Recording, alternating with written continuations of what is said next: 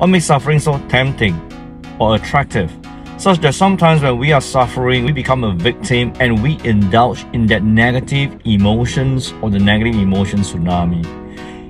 Well, sometimes we want to rise above and survive, but if you were true to yourself, there are times where that suffering, that pain is so attractive, so tempting that you could just indulge in it and live in it. It is painful, it feels like you're gonna die, but yet there's a part of you that somehow feeds it or feeds off it. And what is that? There is a frightened part in every one of us. There is a true part, and yet there's a frightened part. The true part is the you that knows what you're here for and what you're here to do. Your purpose, your calling, the importance of growing yourself, challenging yourself, becoming better, treating others, how you serve the world and serve the community.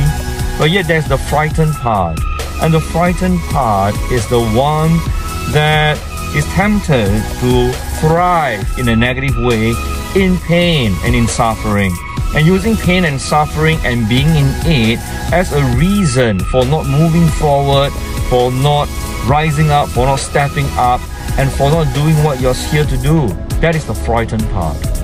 So if you are suffering now, or if you're in some form of pain now, ask yourself, as you're deciding what to do, are you acknowledging the frightened part of yourself, or are you acknowledging the true part of yourself? Seek the true part of yourself and the wisdom and the power in making a decision to move past your current pain and not listen to the frightened part. After all, the frightened part is a part within you that is misunderstood or has misunderstood the entire situation and whatever life is and whatever is going on around you. So collaborate with the true you. See beyond your pain and move beyond the suffering so that you can grow. We can all grow together towards truth and really thrive with joy.